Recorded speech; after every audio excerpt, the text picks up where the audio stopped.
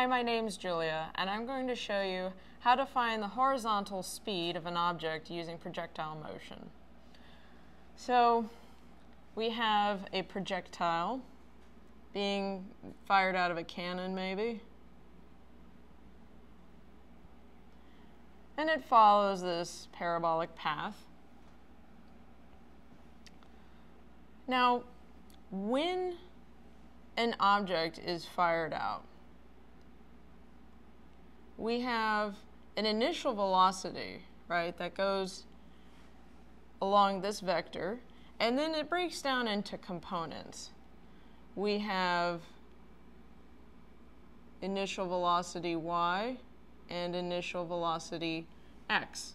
So this is the x component of our initial velocity.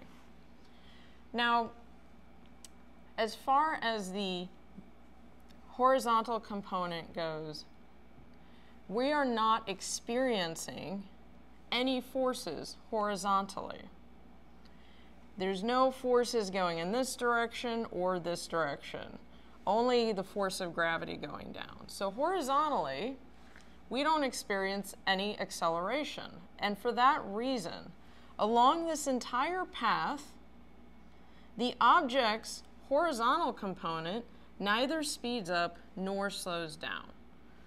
So in order to find the horizontal velocity of an object in a projectile, or of a projectile, I mean, all you need to know is what the initial velocity was and get its x component.